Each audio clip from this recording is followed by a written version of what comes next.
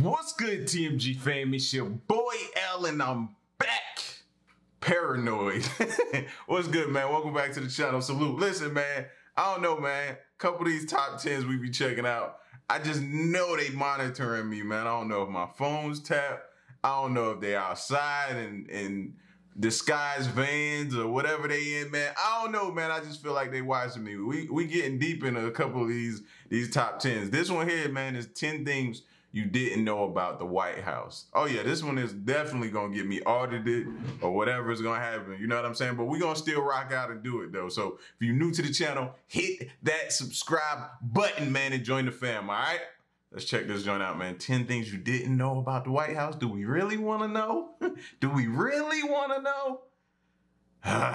The White House is used as a symbol for the United States government. Though it only houses the executive branch, it is considered the epicenter of US politics. But many people are unaware of the secrets and complicated history of this iconic building. Today, we're exploring 10 things you didn't know about the White House. All right. The White House was built in 1792 under the supervision of George Washington and Irish-born architect James Hoban. The property encloses 19 acres of land, and the building itself is roughly 55,000 square feet. There are 132 rooms, 35 bathrooms, and 6 levels in the residence. There are also 130-something rooms, and how many bathrooms? Sheesh. The property encloses 19 acres of land, and the building itself is roughly 55,000 square feet. There are 132 rooms, 35 bathrooms, and 6 levels in the residence. Just a new place to just to sit and relax. You know, that's like for us fellas, man, going in the bathroom, sitting down, and that's where we solve all the world's problems. So to have 32 different spots to do that, oh my gosh, man, that's heaven. There are also 412 doors, 147 windows, 28 fireplaces, 8 staircases, and 3 elevators. The White House requires 570 gallons of paint to cover its outside surface. It has 10 rooms on the ground floor, 1 main corridor, 6 restrooms, 8 rooms on the state floor, 1 main corridor, 1 entrance hall, 16 rooms, 1 main corridor, 6 bathrooms, and 1 restroom on the second floor. It's much larger than the average US home, which is roughly 2,500 square feet. But then again, the White House is both a home for the first family and a full-time office and operations center for the executive branch. The last major renovation took place in 1940, and it is unlikely to undergo any serious changes in the near future. That's what I was wanting to see. And then you still know, like, the underground stuff, and then you still know it's gonna be stuff in there that they're not gonna tell us. There's places in there they're not gonna tell us about. They can't give everybody the whole layout of the White House. Many people are unaware that the White House basement essentially functions like a mini mall. Alongside the Situation Room, where the president meets his advisors during a crisis, there is a shopping area beneath the building. It houses a flower shop, a carpenter's shop, and a dental surgery, so the president doesn't have to leave the building to get a filling. These businesses are totally self-sufficient and work hard to keep up with the White House's massive demands. Today, the flower shop purchases flowers in bulk and refrigerates them for use in state dinners and decoration all around the White House residence. There is also a bowling alley installed by President Nixon in 1969. There had previously been a bowling alley in the West Wing built for President Truman in 1947, which had been moved to the old Executive Office building in 1955. After the Recording Industry Association of America suggested that the White House Library should be expanded to include sound recordings, that trade group donated over 2,200 LPs during the Nixon and Carter administrations. When Ronald Reagan took office, the collection was moved to the White House basement, where it is still located. Recent research has uncovered that the majority of laborers responsible for the construction of the White House and other buildings in the US Capitol were slaves. On 25th July 2016, First Lady Michelle Obama gave a well-received speech amid what was otherwise a contentious night at the Democratic National Convention, during which she asserted that the White House had been built by slaves. The remark was a relatively minor detail in Mrs. Obama's larger commentary about progress in the United States. However, some people have a hard time accepting that the White House is the result of such a cruel practice. The fact remains, slaves did much more than build the White House. They also worked there over the course of 7 presidencies. Jefferson, Madison, Monroe, Jackson, Tyler, Polk, and Taylor all owned slaves while living in the White House. In fact, slaves were lodged at the White House far past its construction. Jefferson was the first to bring his slaves, a dozen of his household servants, from Monticello to 1600 Pennsylvania. After Jefferson, Madison brought slaves from his Virginia estate, following the building's destruction during the War of 1812. That's tough, man. That's tough to hear, bro. That's really tough to hear. Slave labor was also used to rebuild the mansion between 1814 and 1818. This is a dark part of US history, but it is important to confront all the same. And that was a real saying by him. Definitely dark, definitely hard to hear, definitely all of that, you know what I'm saying? But like he said, you have to know your history. You know what I mean? You have to know your history and you have to confront that history. So definitely, I agree with what he said just then. Part of US history, but it is important to confront all the same. Working in the White House may seem incredibly cushy, but when it comes to food and drink, the presidential home isn't always a garden of roses. It turns out that even the leader of the free world doesn't get a free lunch. Although the president's rent and utilities are entirely covered thanks to American taxpayers, their groceries absolutely are not. There's a long-standing idea the president is expected to pay for many of the same expenses the average American does. While the house is paid for, normal Americans have to buy their own groceries, and so does the president. The good news is there are extremely talented chefs on the White House staff who turn those groceries into incredible meals. In addition, the White House has its own beer. The Obama... That's something I had heard about, and this video confirms it. They got their own beer? Oh man, y'all wouldn't want me to address the public at certain times of the day.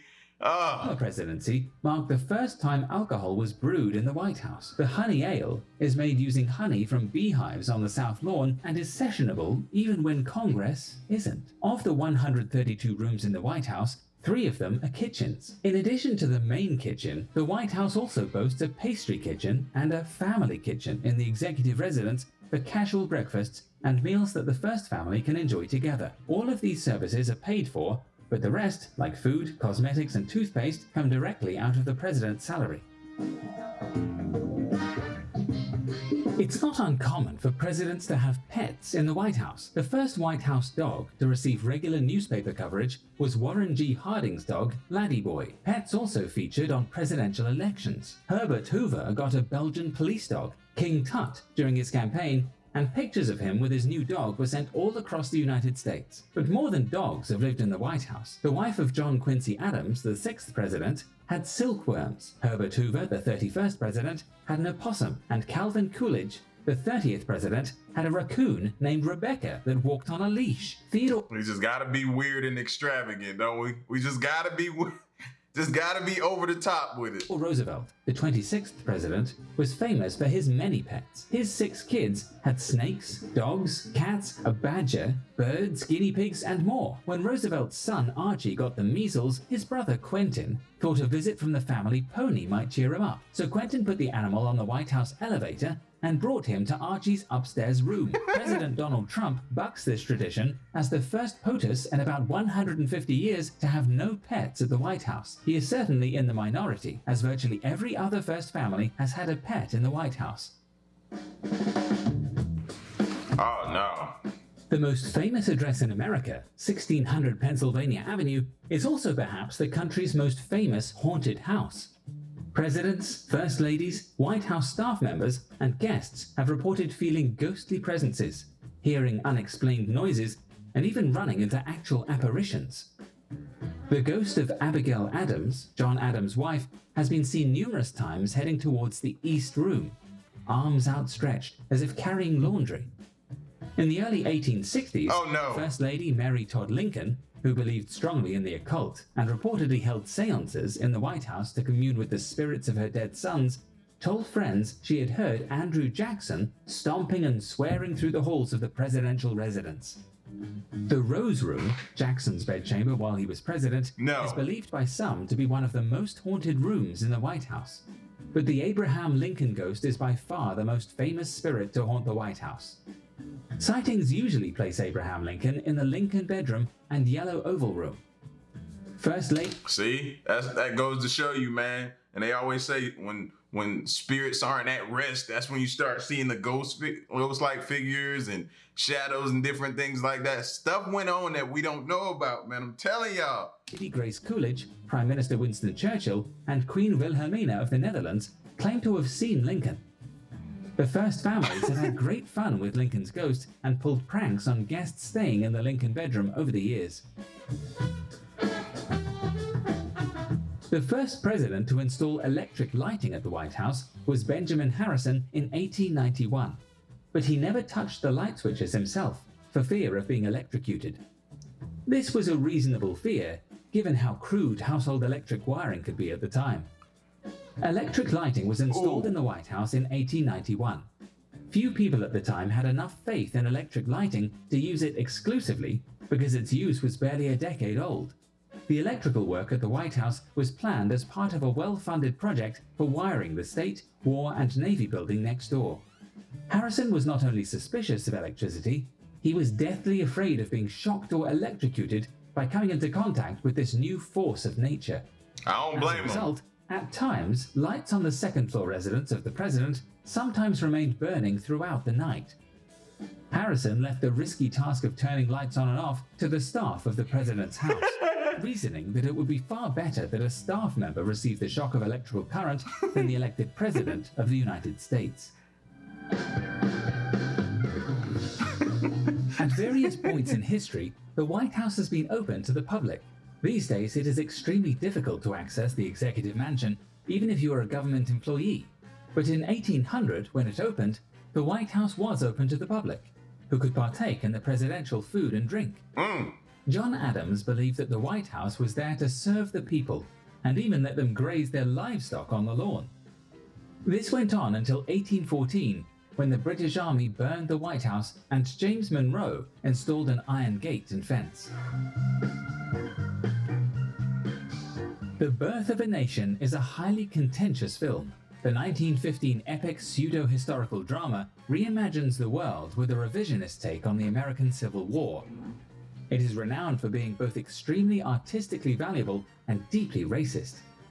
The film has been credited with the rebirth of the Ku Klux Klan and has a bigoted plot. However, Birth of a Nation was the first movie ever screened at the White House. The film was facilitated by Woodrow Wilson. And I still have yet to see it.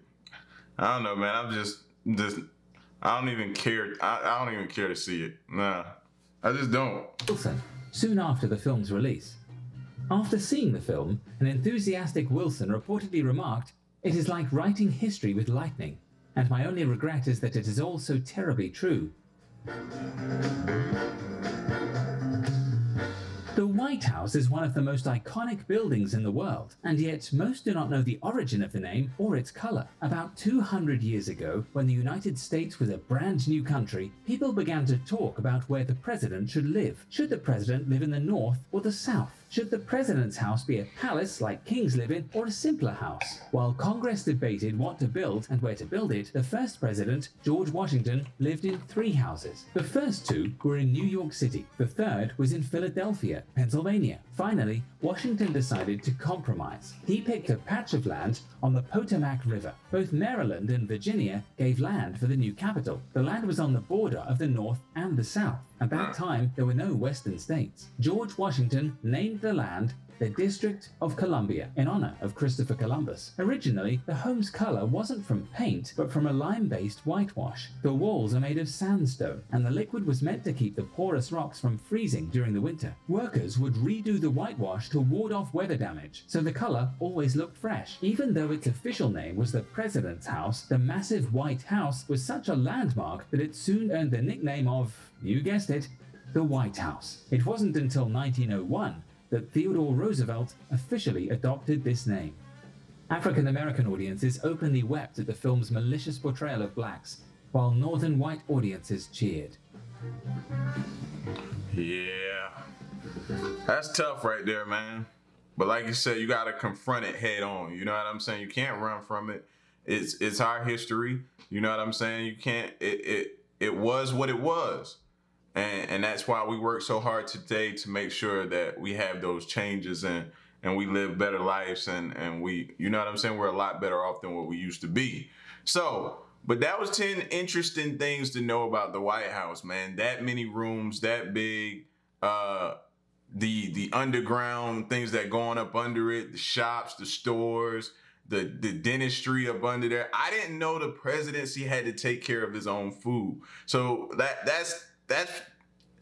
was surprising to me. You know what I mean? I thought he didn't have to take care of anything in there, but the fact that he has to take care of his own food was something new and that I learned. I learned a lot of new things in this. So y'all get at me in the comment section, man. Let me know what y'all think. Leave a like, share the video, subscribe, and stick around and stay tuned, man, until the next reaction. I'm out. Peace. Y'all stay solid. Hey.